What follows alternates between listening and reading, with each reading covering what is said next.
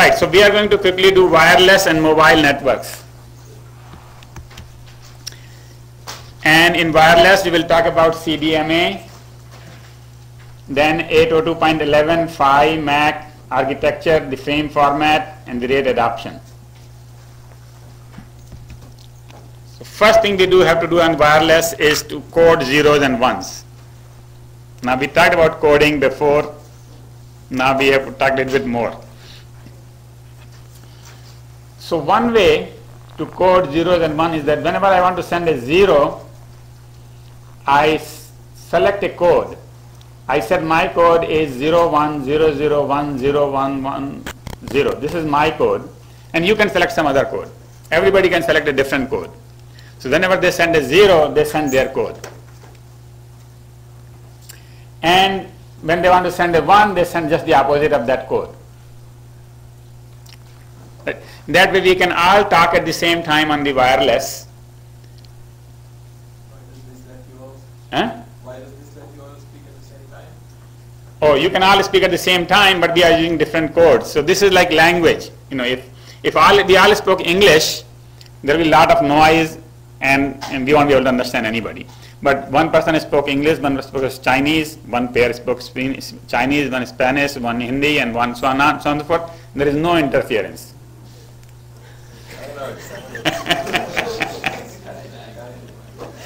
Right? Because everybody is tuned to their code.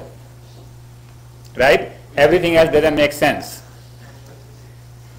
So when we use a language, that is our code division multiple access, CDMA. Yeah. When you say opposite, you mean bitwise? Complement. So how many bits do you need? Well, 10 bit will let 100,000, will let 2 raised to 10, maybe 1,000 people talk, but that will be too many. So generally we need the codes such that they are least interfering. I mean, if suppose one spoke Mandarin and one spoke some other version of Chinese, I don't know, then they will interfere.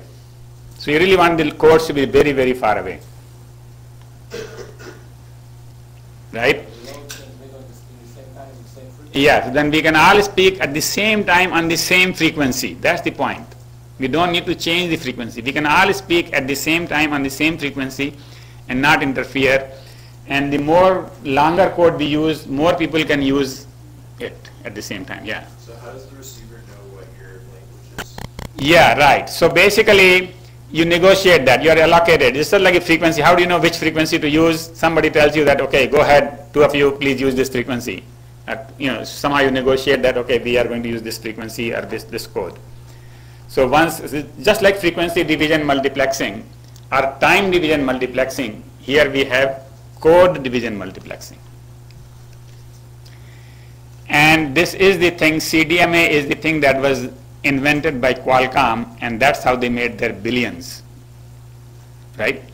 And today, every cell phone, everything that is 3G uses CDMA. Everything that is 3G uses CDMA. So all of you use 3G, all of you use CDMA. All right? And it is not used in 4G, by the way. It is not used in 2G, but in 3G, everything is CDMA. What about so-called GSM network? Huh? GSM is 2G. Okay? So it turns out in the days of 2G, everybody had a different method, but Qualcomm came about right in 90s when the 2G was done, and so everybody agreed to 3G. That was the newest technology, 95 or something like that, some year. So 3G all over the world is CDMA. And 4G again gave up on CDMA, and they adopted something else which we will not teach in this course, so I'm not going to even spell that word. But that one, 4G, got rid of whole CDMA thing. But for 3G, we have CDMA. So signal bandwidth. Now here is the problem with this though. Now you are sending bits which are very, very small. If you want to call these bits. We don't call them bits. We call them chips. Okay, you break a bit into chips. So there are 10 chips per bit here as shown, and military will use 10,000 bits because they really don't want anybody to know their code. So they use lots of chips. We use 10 chips, and we need to basically synchronize. Like he asked that, how do we know? So we need to have some negotiation beforehand to select the code, and we want to make sure that the codes are not selected very close to somebody else, otherwise we'll be interfering. So we need the codes which are orthogonal. Orthogonal means they don't affect at all, perpendicular. Now what that means is that if you take 10 bits, you will find only certain number of codes which don't interfere with each other. And again, we are not going to go to that detail as to what that means, because there is a lot of coding theory in there. But one thing you can understand very easily is that if you are not doing this CDMA, then your bits will be long. And if you were to look into the frequency domain, then the frequency domain spectrum will look like this, where you have lot of energy, lot of power at certain frequency, which is basically, if suppose you do 10 bits per second, then basically at 10 hertz you will see a lot of power. On the other hand, if you do this, which is instead of 1 bit you send 10 bits, now you have power spread all over. It's not just here there is high power, but it is much wider. This is much narrower, right? So that is why it is also called spread spectrum. We have spreaded the spectrum. We have spread it over the spectrum. So everybody is using the same spectrum, and they're spread, and they're using different codes. Okay. So here is an example from the book. So this sender selects this code, and it sends -1 and +1, -1 and +1. And it is better to say -1 +1 because then you can easily add and multiply two different codes. So this is one user, this is second user, this is different code, this is a different code. So this user has -1, that code, +1, just the opposite code. This user has -1, this code, +1, the opposite code.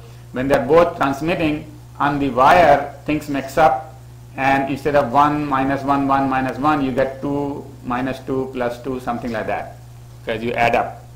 So in the first slot, in the first chip, this one sends minus, and its code is 1, so it gives you -1 there, and this one sends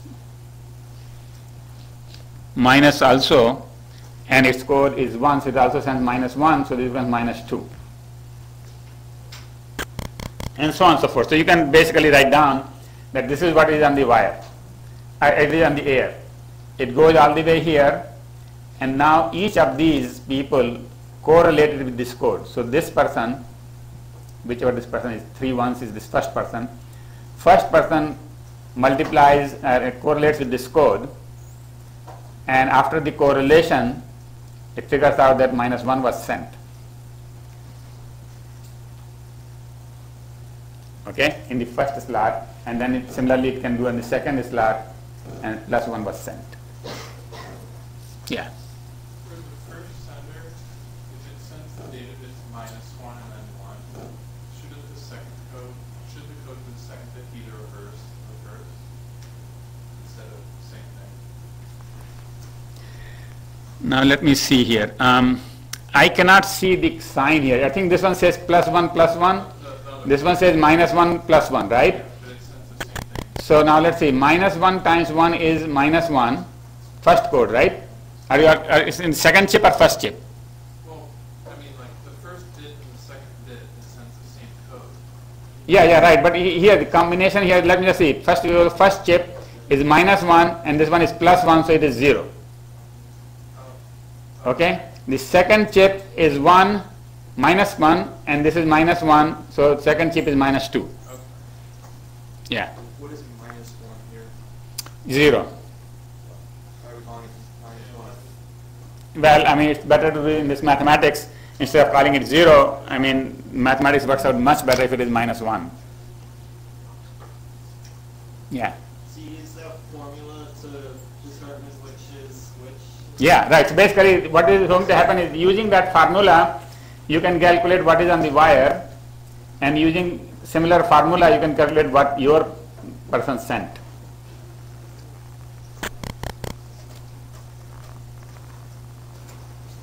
You see, I mean, on the air it is -2, +2, +2, whatever it is, right? But this is your code. So you correlate with that, and then you get this. Yeah. How did they figure out on the CDMA? How did they figure out that they got the negative one again? Just run through like a couple of. Yeah, this is the formula. So you. Somebody get around that.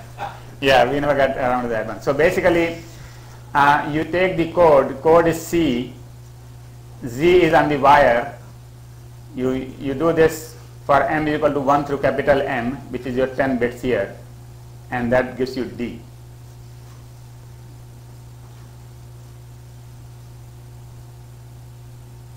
And by the way, it will not give you perfect D, so you will not get 10 minus 1s here. You might get 8 minus 1s and 2 plus 1s, and then you say, okay, this looks like -1 to me. Because of the noise and interferences, things are not always perfect as shown in this example. You might get few here and there, yeah. In CDMA, everybody broadcasts to everybody, and then the receiver Not everybody broadcasts everybody. Everybody talks to their partner, but somehow other people can listen. So the receiver, why doesn't the receiver interprets the other sender? No, the other receiver, you can put another receiver here too, which is not shown, and you can just do the same formula with their code, and they will get +1, +1. Oh, the receiver decides who he wants to listen? Yeah, they are paired, right? I mean, the receiver and the sender are a pair, and they have decided a code. In fact, it doesn't have to be pair. I mean, maybe it could be 2 lectures going on in the same classroom, and 60 people want to listen to this lecture, and 60 people want to listen to some other lecture. We could use CDMA. Again, think, one lecture could be in Chinese and one could be in English. Right? As long as we correctly do the code, people are not confused. Yeah. So just to make sure I have this straight in my head, Yeah. on slot 1, if Yeah. you multiply the code by the received input, you will get all negative, all the 2's become negative 2's because it'll either multiply, the first one will multiply -2 times 1, the second one will be -1 times 2. Yeah. So if they're all negatives, then that's a 0 or -1. And then on the second slot, slot 0. Yes, what it did was the formula says that basically you add up everything, and when you add up, then you will get -1. In second half, this one you will get second slot, you will get slot 0 and slot 1. Let's see, the numbers are kind of opposite of, slot 0 is first, yeah. So slot 0 you will get whatever you sent, actually minus, and slot 1 would be that one. So this is kind of reverse here. This is slot 1, this is slot 0.